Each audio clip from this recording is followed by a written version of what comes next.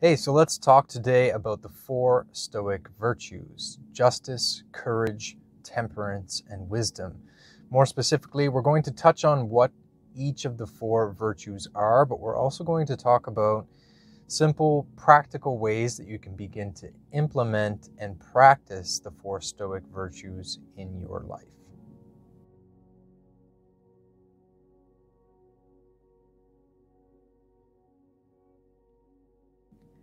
Act according to nature. This is a fundamental concept of the earliest of Stoics. Basically, what it means is that humans have this unique and precious gift of reason and logic. And ultimately, and more importantly, what that means is that we have almost a responsibility to not squander that gift and to use our ability to use reason and logic to make decisions in accordance with our values and virtues. And this is where the four Stoic virtues come into play. They're not simple signposts. In fact, they're foundations on which we should base our actions. And that's why today in this video, I'd like to talk mostly about the practicality of the four Stoic virtues without going into too much depth into what each of them are. So the first Stoic virtue I'd like to discuss is wisdom. Wisdom is challenging one's beliefs. It is study. But the Stoics taught that your study is incomplete unless you are able to act upon it. So in consuming philosophy and subjects of self-development, self-improvement, optimization, it is good to read and consume, but it is incomplete unless you are able to translate that into action. Here's a practical tip that I experimented with a few months ago, and I found it was very enriching and enlightening, and it sort of expanded my perspective. And that's to read to challenge. So read books by authors who might hold opinions that differ from yours. But here's an interesting one, is that I began to actively seek out books that were at least what I perceive to be written for a female audience. I think that we tend to gravitate, whether consciously or not, to authors of the same sex. So men tend to gravitate to male authors, and vice versa. Same as for women. And some books are written with an audience in mind of a particular sex. It's very enlightening, and it can really expand your perspective on the human condition in general, to read books either written by or written for an audience of the opposite sex. So another thing to note about reading is to really study your subjects. Like, don't just churn through self-development and self-optimization books. It's tempting to read one and pick up another one right away. Take good notes, but more importantly, get these notes into your calendar. Without a schedule or a routine, or even better, a habit, but it begins with a schedule, none of this will actually be implemented. If it's not on a calendar, it probably won't happen. You need a mechanism to actually begin to implement and practice what you've learned. So take notes, but then put it in your calendar. Put the most important, the really crucial, critical, impactful learnings, put them in your calendar with a date and an action item. And then hopefully, if you find that these things are of value, with repetition and habit building, they will become routine or habit. And then that is when your wisdom has really gone full circle in the Stoic sense, where you've learned something and you've put it into practice. The next Stoic virtue I'd like to discuss is courage. I'd like to discuss a very particular aspect of courage. So courage can, and almost always is, very ordinary. It's very consistent and regular.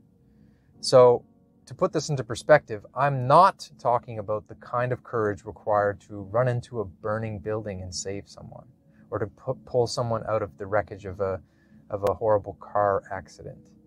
Because I'm not talking about that kind of courage today, because that kind of courage, thankfully, is incredibly rarely required. Many of us will go our whole lives without having to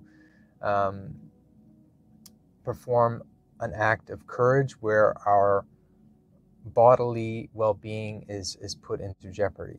That is very rare, but the kind of courage that I am talking about is working for 30 years in a job that you don't like because you have obligations to your family.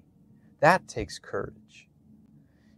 To even want to improve oneself, to even pick up a self-development book, or to even begin to study compassion and begin to implement it, that takes courage. But I really want to emphasize the persistence, the regularity, and the continuity of these things. That takes courage. It takes courage to get up every single day and put your best foot forward for the greater good, to help others, to put others before yourself. This really takes courage, to do this consistently, regularly, and persistently. So this is also important to note. I think that this kind of courage requires our attention more than the burning building type of courage, because it's more pervasive. We have opportunities to practice that kind of courage every single day. The next Stoic virtue I'd like to discuss is temperance. So to me, temperance is essentially balance. It's balance between extremes. It's balance between the extremes of pleasure and pain. So at the mindful Stoic, perhaps the core pursuit of the mindful Stoic is balance. It's balance between doing and being, between striving and achieving and working, essentially, and simply being, simply experiencing the joys of life, taking time to rest, taking time to appreciate the wonder and beauty of life. We need to find a balance between these two extremes, because when there is an imbalance and when we tilt toward one end, this causes suffering. So some ways to practice temperance in your life, ones at least that I can speak to, are to practice some degree of minimalism, or at least some resistance against marketing and consumerism. So really try to only purchase that which you truly need. Another little practical tip for this that I like to implement in my own life is, when one thing comes in, one thing goes out. So what I mean by that is, if I purchase something and I bring it home that day, then I discard or recycle or donate an item of a similar nature that same very day.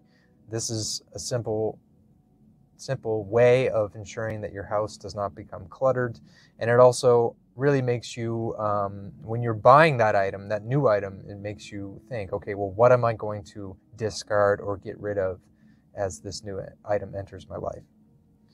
So another way to implement temperance is to become hyper aware of imbalance and become very rigorous in your attempts to create balance. So look for it anywhere. Look for anything in your life that could be an imbalance, and get creative and look for different ways that you could perhaps restore balance to that. So a simple one is something like, if you sit all day for your job, you have to sit all day for your job, then stand at night when you're relaxing, when you're reading or watching television. Stand. Look for ways to find to restore that balance. Another practical tip about temperance, because temperance is not just about balance, but it's also about resisting desire, or at least developing a more healthy relationship with desire. So one thing you can do is wait 10 minutes before acting on desires. Wait 10 minutes. Often the craving or the urge will subside if you wait 10 minutes. So whether that's the urge to go to the store and get that junk food for the movie night, wait 10 minutes on that. Whether it's to call it a day a little bit early, even though you still have some work to do, wait 10 minutes on that. Maybe take a 10-minute break. So these are a few ways that you can implement temperance. Okay, so we get to the final of the 4 Stoic virtues, and that's justice. Justice is about greater good. It's about making the world a better place. It's as simple as that. I think it is the Stoic virtue that has a common thread running through all the other virtues. Because, and the Stoics taught, what good is it to have courage if not for the benefit of others? What good is it to have wisdom if it's not making the world a better place? If all of these things are serving selfish ends, they are useless, according to the Stoics. So this is justice. It's about greater good. There's an excellent story of Socrates, actually, who is, in a way, a predecessor to the early Stoics, where he was accused of impiety, which is essentially the worship of gods that were not recognized by the state of Athens at the time. He was most likely falsely accused of this by political rivals. Nonetheless, he was tried and convicted of this crime and sentenced to death. Some of his close collaborators and colleagues arranged for him to escape the prison and elude his death sentence. There were arrangements that could have been made for him to be exiled and essentially escape this death sentence. He chose to remain and accept his fate, his ultimate death, despite the fact that he was most likely wrongly accused and convicted. And he did. But the thing about that kind of justice, that kind of greater good, is that it is very rare.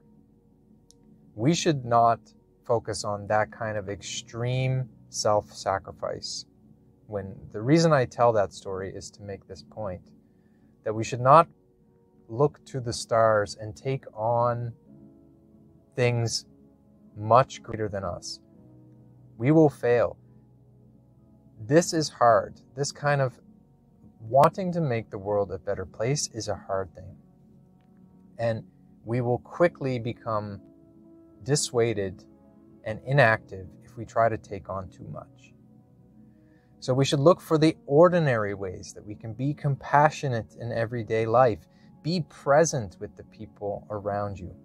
I think that this is the most fundamental starting point for justice in the Stoic sense, or compassion in a general sense. Just be with the people around you. Really be with them. Really be present. Listen to them. Often a person just needs to be heard, and that's no small act of compassion to really listen. Holding a door for someone is a very low bar for compassion. Let's not look for common courtesies and think, oh, we're being very virtuous and very compassionate because I held the door for someone today. That's a very low bar. A good way to measure your capacity to display and practice compassion and the Stoic virtue of justice, a good measure is your time. If it requires your time and you are there and you are present for someone else, no matter, even if it's as simple as just listening to them, even if you don't have a solution to their problem, this is a good measure of your capacity to enact compassion. So the takeaway here is to start small and be consistent and be persistent with your display of compassion. So those are the 4 Stoic virtues, and just a few ways that I at least thought of that we could begin to practice them. I think that they are a very useful framework. One, because they're easy to remember. There are only 4 of them, yet they are very profound. They have underpinnings in pretty much any area of life that you can imagine. You could find ways in which these 4 Stoic virtues are immensely useful. I hope you enjoyed this video, and I'll see you next time for a new one.